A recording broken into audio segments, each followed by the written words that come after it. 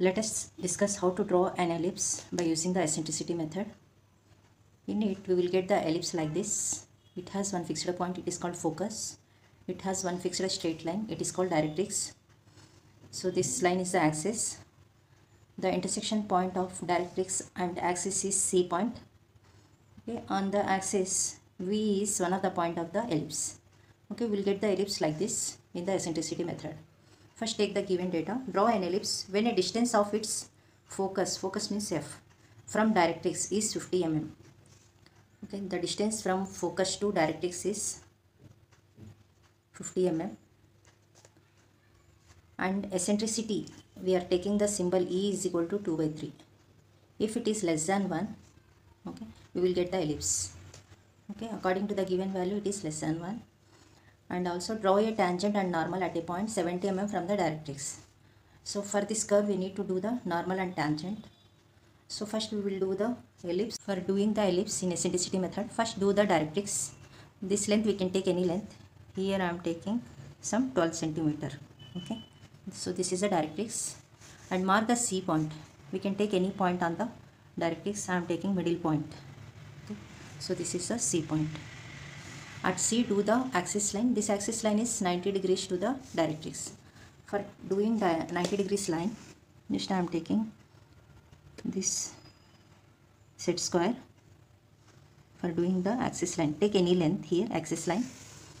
So on it mark CF length, mark F point. It is 5 cm from the C point. This is F point. Now after marking F, here mark the V point. How to mark V point in between CF? Here E is a eccentricity. E is nothing but it is a ratio of this distance, VF distance, point to the focus, to the point to the directrix, VC distance. Okay.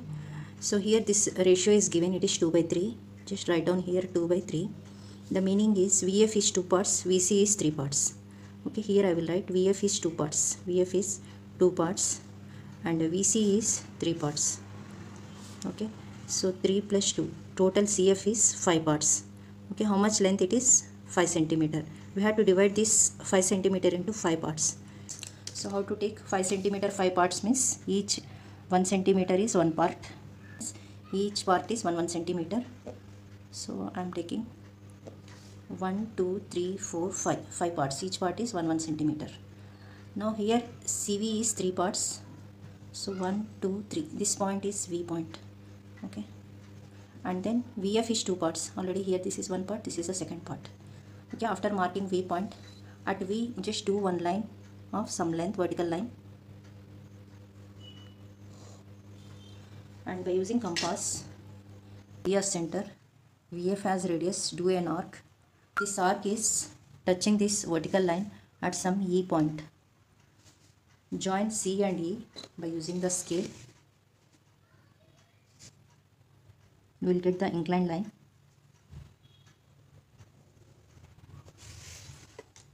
After that, mark some points on this axis. I am taking some radius. Okay. From V is the starting point. Take some radius, mark some points on the axis. This is the first point and second point, third point, fourth, fifth.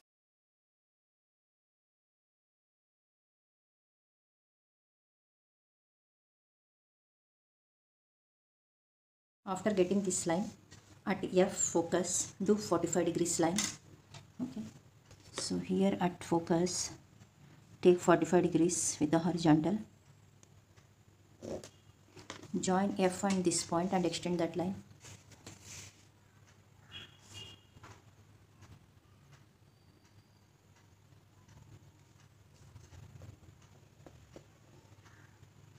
And here extend this line also, so that we will get one intersection point.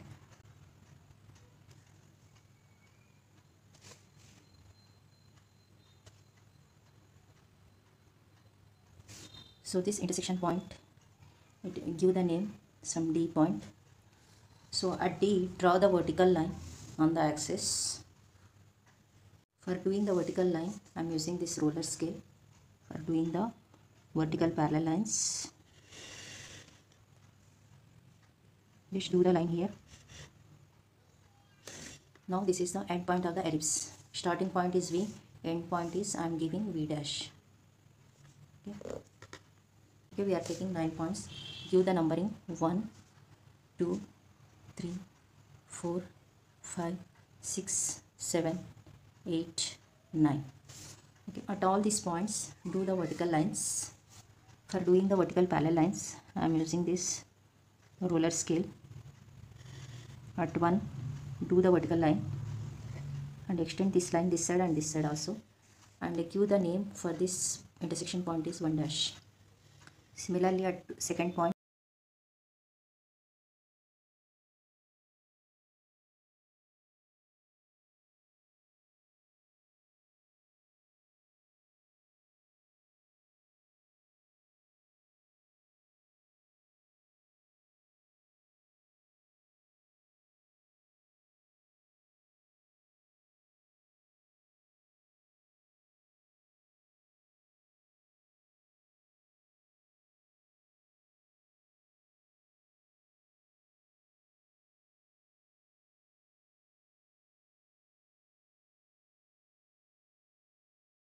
after getting all these points by using compass, okay, take initially from one point, take 1 dash radius, okay,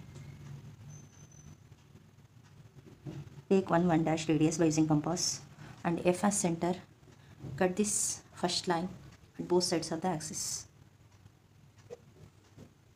Similarly, at second point, take 2 dash radius by using compass, F as center, draw an arc on the second line at both sides of the axis. This is the axis line. And next radius is 3 dash, F as center, cut this third line, 3 dash line on both sides of the axis. Next radius 4 dash, F as center, cut this 4 dash line. Next radius 5 dash, F as center, draw an arc this side and this side. And next radius 6 dash, F as center, draw an arc on the sixth line.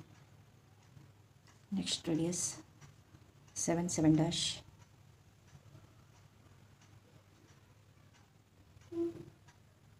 F as center,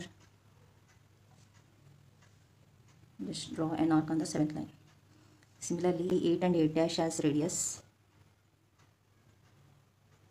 and F as center, just draw an arc on the 8th line. Last one, 9 dash radius,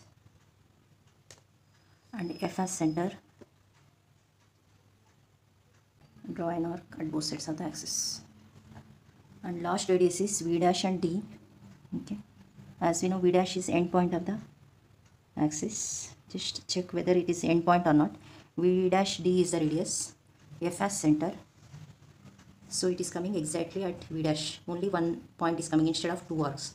At V dash only one point is coming, so whatever method we are following, it is correct. Okay, join all these points and V and these points and V dash, we will get the ellipse. For doing the ellipse, I am using the French curve. Okay, so here take the French curve here through V, join all these points,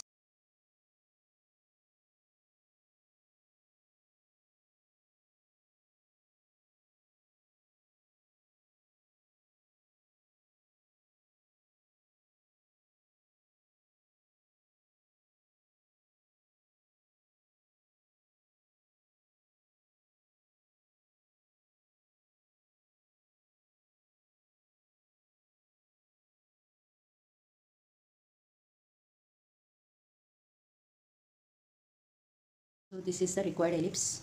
We have to mark the points, intersection points like P1, and then this is P2, P3,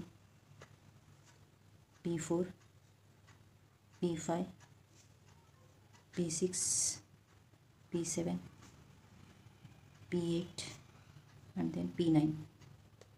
Here also mark the points Here we can mark P1 dash also, or here also we can mark P1 dash, P2 dash, P3 dash, P4 dash, P5 dash, P6 dash, P7 dash, P8 dash, P9 dash, like this. For this ellipse we need to do the normal and tangent. Okay, so here in the question, draw a tangent and normal at a point 70 mm from the directrix. This is the directrix. From this directrix the point on the curve is 70 mm. At this point we need to do the normal and tangent. For checking where 70 mm distance point is coming, I am using this roller scale. Just move this scale. Where 7 is coming, it is 0 here. So on the curve 70 is coming at this point. Okay, at this point we need to do the normal and tangent. Mark this point is some P point. Okay, this is 70 mm distance from directrix.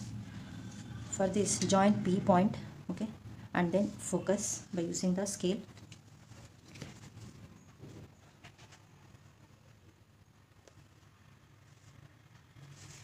So FP is one of the line, and at F draw the line perpendicular to FP.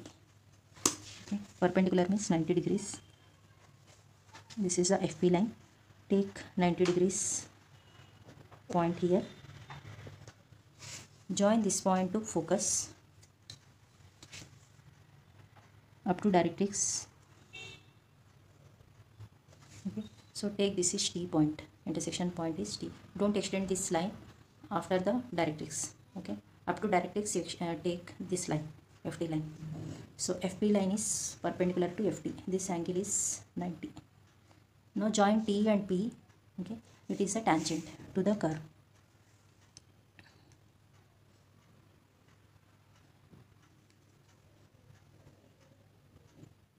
So I am marking this is end point is T dash. T dash is the tangent.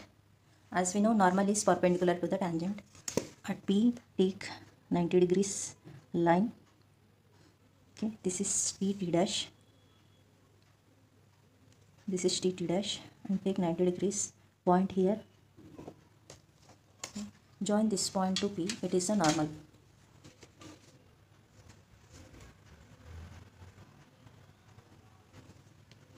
So instead of doing here, I am taking some length in the direction. So I am giving the name N dash. So N dash is a normal, T dash is a tangent. The angle between normal and tangent is 90. Here for directrix I am giving name AB. Okay, and here mark the dimension, given dimension outside the diagram. Okay, at some distance from the diagram. So CF distance is given, it is 50, and this P point and directrix distance is given 70. This is a method of doing ellipse and then normal and tangent at one of the point on the ellipse using eccentricity method.